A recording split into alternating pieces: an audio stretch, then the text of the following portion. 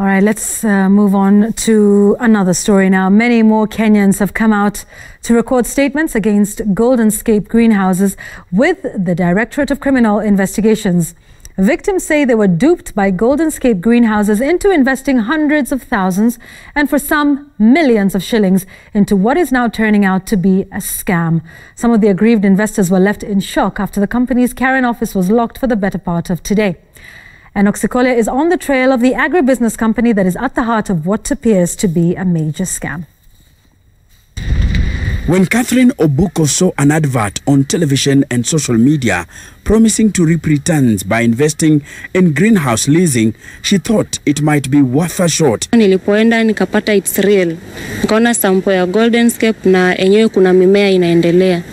The proprietor of Goldenscape Group Limited, Peter Wangai, had promised juicy profits to her and other investors in the greenhouses and other projects he was promoting. She saw a once-in-a-lifetime chance. Walisema unapeana 380, unapewa 8 by 30 meters piece of land, ambayo watakutengezea wapande mimea, unaona, wakuuzie. Then after 6 months, unapewa pesa. ROI, ambayo return on investments, which is 275,000. According to the company's website, an investor pumping in 380,000 shillings will be allocated an 8 by 30 meters greenhouse.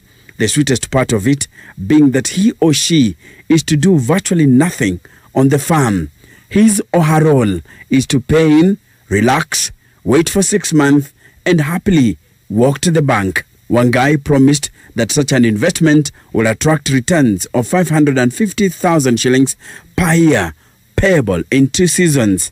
The contract was to run for 3 years. And with that, he lured investors into signing agreements where he recommended a 6-month payback offer.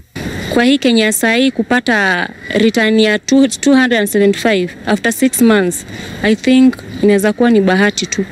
With Goldenscape allegedly dishing out bouncing checks to investors in November last year and failing to honor the promise to pay in February, Catherine and others say enough is enough.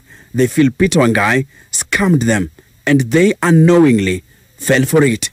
They want DCI detectives to investigate the matter and have Wangai pay back their capital and return on investments accrued. We just want him to bring back the money because he has that money.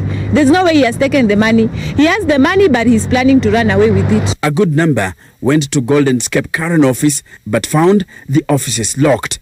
No one was around.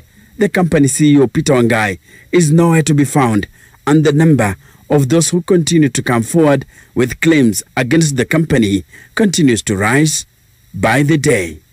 Oxikolia, Citizen TV.